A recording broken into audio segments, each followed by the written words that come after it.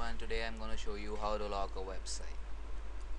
Just click on to notepad, run administrator and this yes, and go to file, open, and type onto file name as the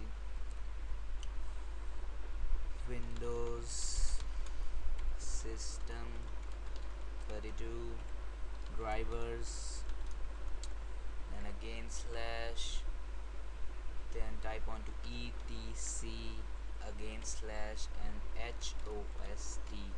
hosts, then just click on to enter, and you will see this thing pops out. Just type on the name you want a website to be locked. You can type anything. I'm just typing 127.0.0.1, and the name of the site you want to block. I want to block snapdeal.com. To be sure that you have done it safely and correctly, just do it again.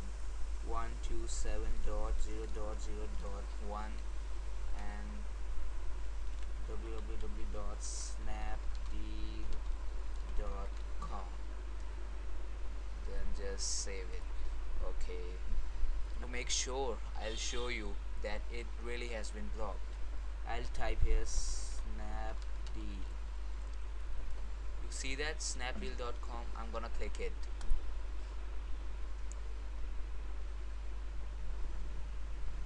Did you see that? It says oops, cannot reload the page. Or I'll just reload, then again oops. This is the way to lock a website. If you like my video, please rate, subscribe and comment. Thanks for watching. Bye.